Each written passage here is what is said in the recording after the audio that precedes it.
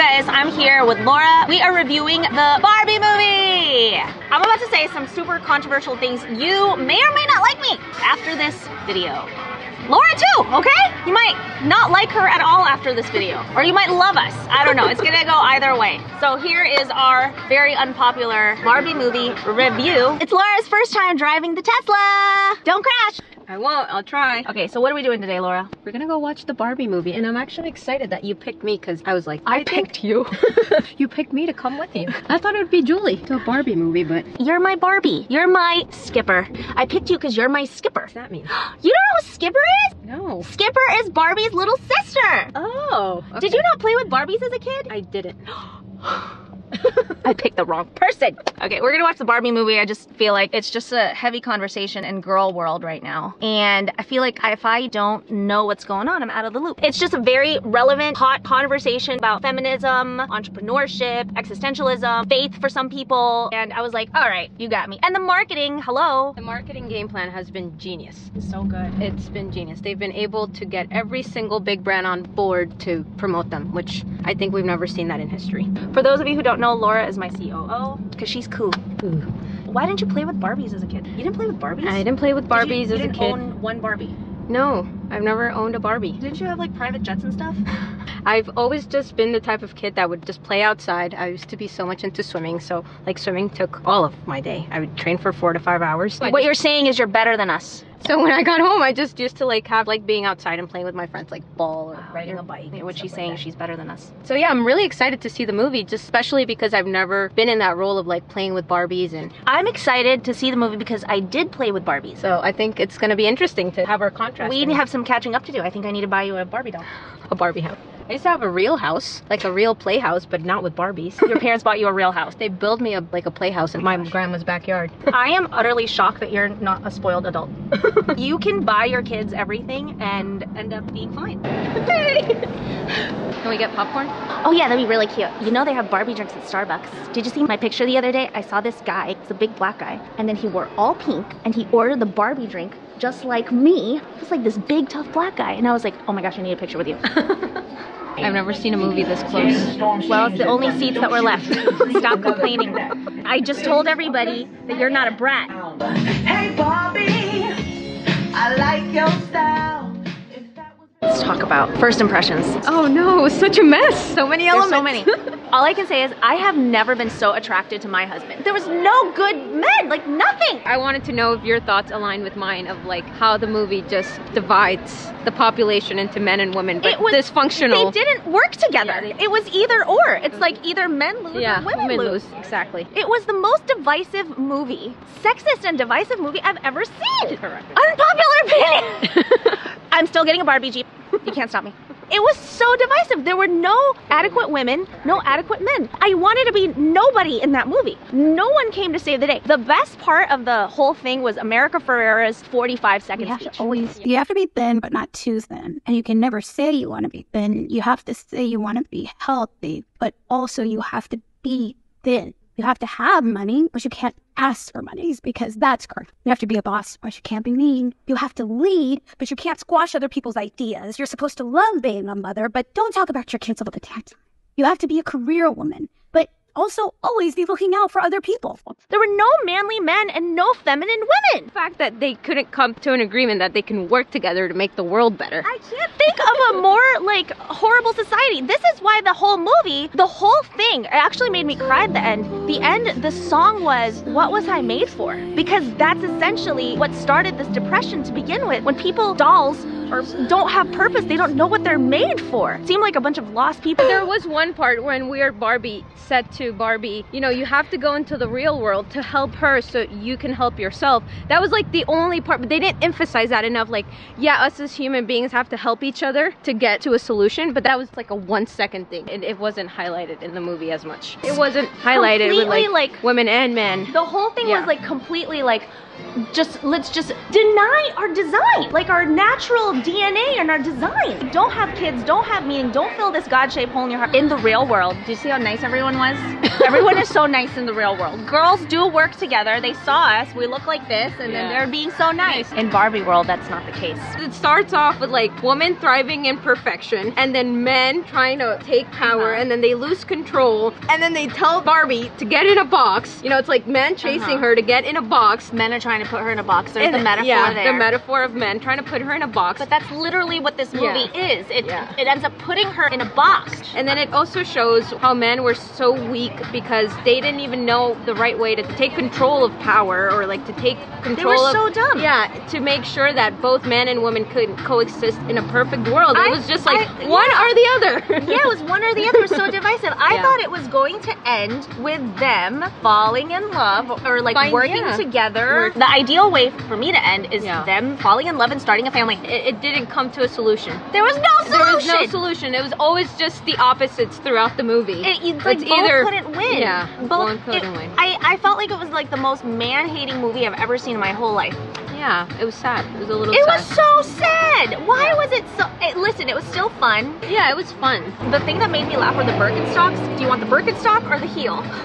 I know. It's like, why can't women just wear both? Depending on the time. Yeah, whatever you want. How those little girls said, well, Barbie is synonymous with professional bimbo. I think that's really sad that little girls now, like tweens now, the message now is aspire to be symmetrical and beautiful and fit and rich and all of the things that Barbie is. Like, oh, you're a mom, you're a homemaker, you could be all those things, is bad. It's like bad for society. Like, why can't we aspire for something? It's like ordinary now. Don't you dare say you aspire to be all these things. Don't you dare say that you aspire to be rich and pretty and fit and in love and be a great cook and be a businesswoman. Like, don't you, like, I feel so villainized. And I'm not saying that like have to be these things, but why is that bad to aspire to be something great? At the end they came out with ordinary Barbie? If I had a daughter, I would give my kid ordinary Barbie so my kid can aspire, or like my sons, I'm not gonna tell them like, hey, aspire to marry ordinary Barbie. Like, listen, if that is what you want, fine, but like, isn't the point of imagination and toys?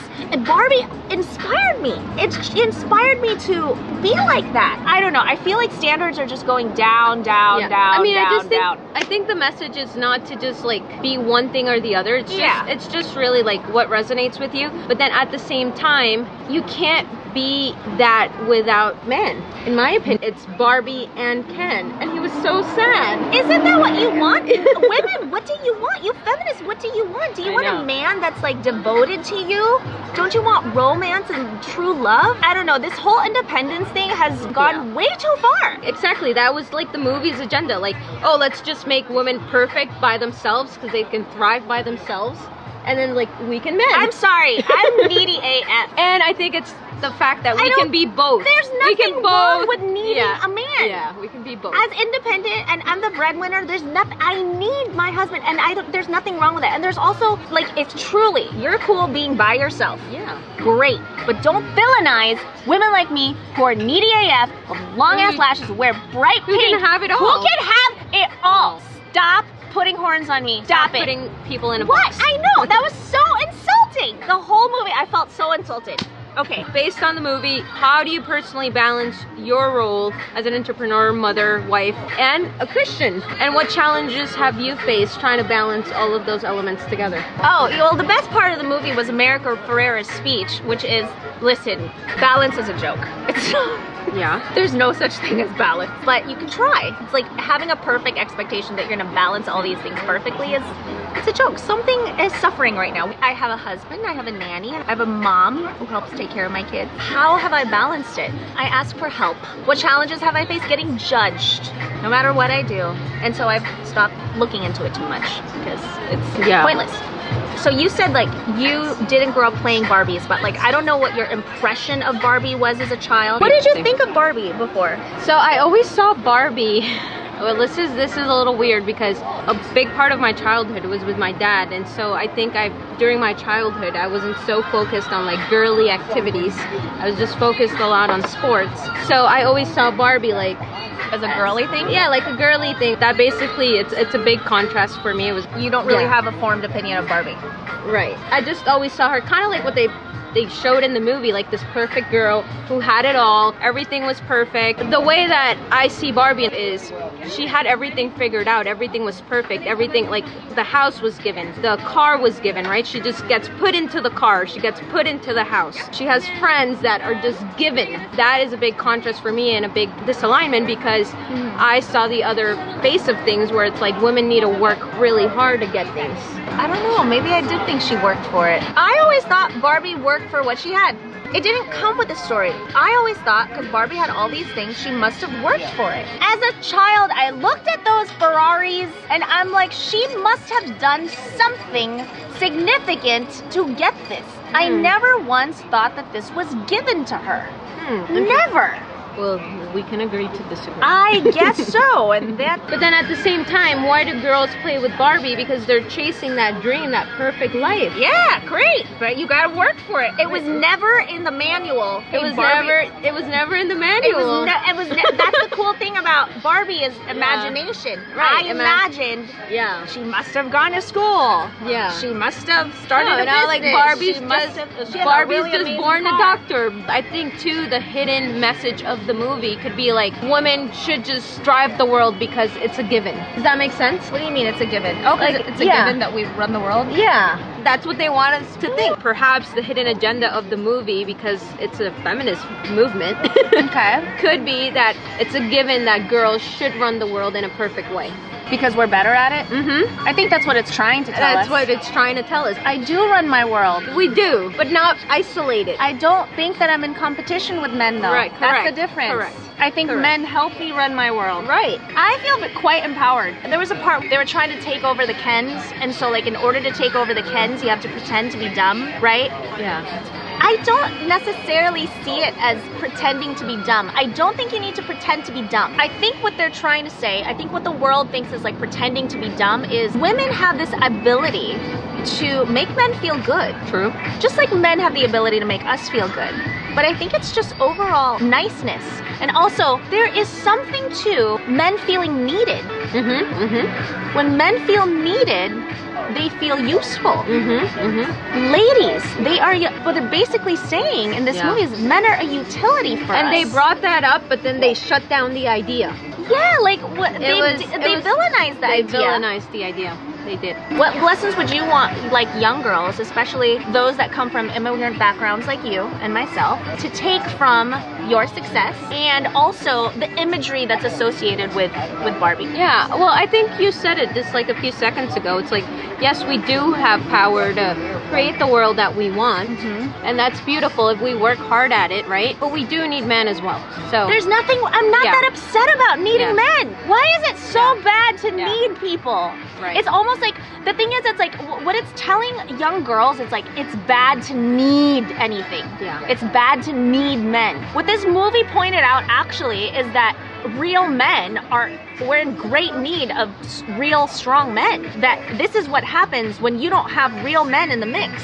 And women that are smart and that need them and that work, this is what happens. It's like chaos. Oh, I and then also the fact that they're dolls, they have no genitals. There's no option there's of no procreation. Which is like, what am Yeah. I made for? Yeah, and it ended with her going to the Yeah. gynecologist. Maybe you're meant to start a family. Right. What's wrong with that? Yeah. That agenda of the movie, I think that could also So be dangerous for kids to watch, because then data is showing that the more and more, like right after the pandemic, more people want to be isolated, more people are depressed, more people want less Right. social interaction. So less people want interaction, and where's that taking us? That's just gonna take us to extinction. Exactly. And that's a little bit of what this movie is too. Okay, in the movie, Ruth, the creator of Barbie, she says, well, all of our endings are the same. She said, it's death. All of our endings are the same. To me, true success is living your life for Jesus.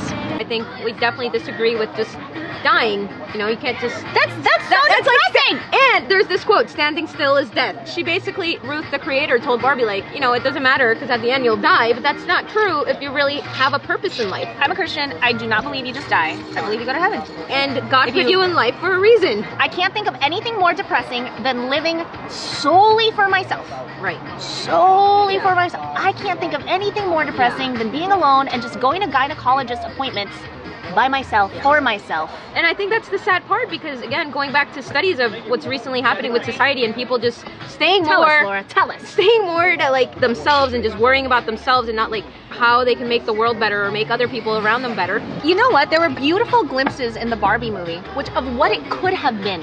A Barbie movie should be a mother-daughter film.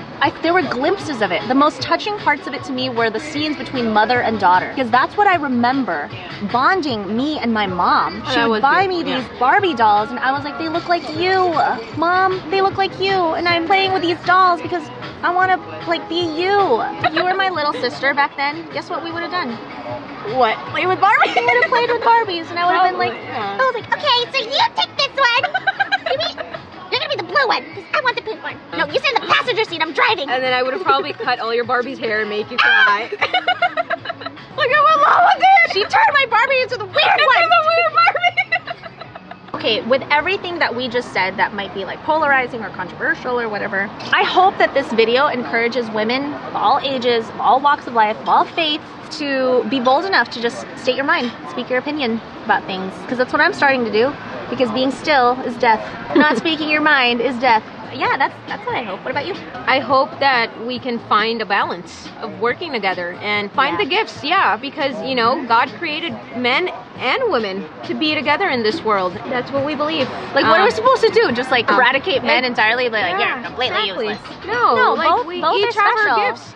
Both are special. We need each other to grow together. It's not one or the other. It's not one or the other, and I felt like this movie was so divisive. Yeah, I hope, like, you know, in your relationships you can find ways where you can work together, see what the win-win is. Your ideal situation. Recognize that, like, we're all flawed. You're gonna need someone at some point, and that's okay. Yeah. Anyways, these were our thoughts about the Barbie movie. 1 week later. But when Barbie came out, I was like, oh, finally a movie about me. And that's why I took it so personally. And all the people that are like, why would you take a doll movie, like, so seriously? It's a doll movie. I get insulted because I'm like, I am so used to people not taking me seriously. I took it very personally. And I realized now, after some time to digest the movie, that's why I was, like, upset about it. I felt misrepresented. I felt like they hijacked my brand. It was cheesy. America Ferrera's speech, though, universally, every woman loved it. You know, Barbie gave me something to aspire to. For me. I know a lot of women are like, well, Barbie made me feel bad about myself. Then don't play with her. Okay, don't play with her. Barbie gave me something to aspire to. She has it all. And you know what is really interesting? I never thought, because Barbie had all these cars, had this mansion, had all these clothes and everything, I never assumed for once that a man gave it to her. I always thought Barbie must have worked real hard for all this stuff. She had like 50, yeah. I never assumed that. I guess that was the assumption of a lot of people. And I'm like, why would you assume? I guess so. See, it's like everyone has a different lens, I guess. But yeah, that's why I took it really personally. Because I was like, it's about me.